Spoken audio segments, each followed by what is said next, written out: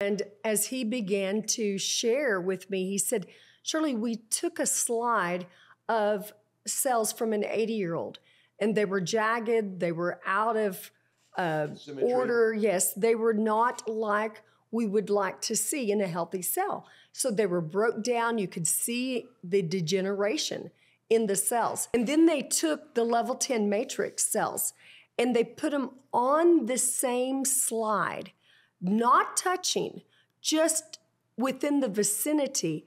And they could see the cells of the 80-year-old begin to change shape, begin to take on the frequencies released from the level 10 matrix cells. And it brought restoration, regeneration, even to the point of changing the shape. And you could tell that the cells of the 80-year-old were taking on the life and the frequencies from the level 10 matrix. I thought that was so extraordinary because that's what I felt like took place in my body when I received the level 10 matrix.